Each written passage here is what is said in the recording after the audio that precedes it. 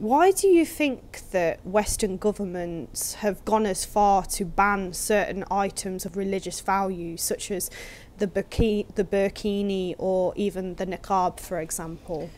Okay, I suppose when you look at the niqab, it could come from the perspective of that they can't identify a person who's wearing niqab.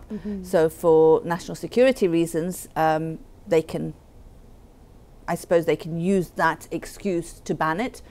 But I don't see what stops a woman from identifying another woman who's in niqab. So why do you need to ban it? If a woman decides this is what she wants to wear, and you need to check out she is who she says she is, then ask a woman to look at, you know, a woman security guard to look at her. So you don't think that wearing the niqab is a threat to national security then? I don't see how, because if it's a matter of identification, then, you know, a woman with niqab would have no problem taking off her niqab in front of another woman. And there are women security guards, so I don't see the problem.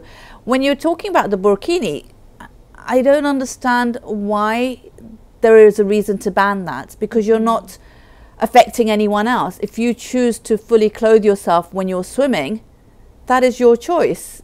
You're not affecting anyone else, you're not causing a problem to anyone else. So again, I see no reason to ban it.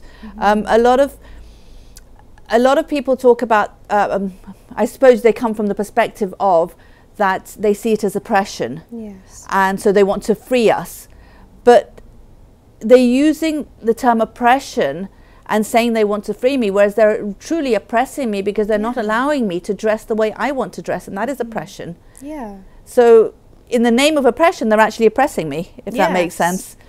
And then they come from the perspective of, you know, we don't want to be a religious government, we want to be a secular, and you know, and religion and secularism should be different. You know, you can't bring in religion into the secular world, into education and things like that. But again, if you think about it from perspective of, I as a Muslim, Islam is my life. It's not just a religion that I follow. It's a lifestyle. Exactly. So by telling me I can't go into an education system with my hijab, you're actually stopping me from being educated, because I will not remove my hijab, and therefore I will not get educated. So you're actually making it worse for me.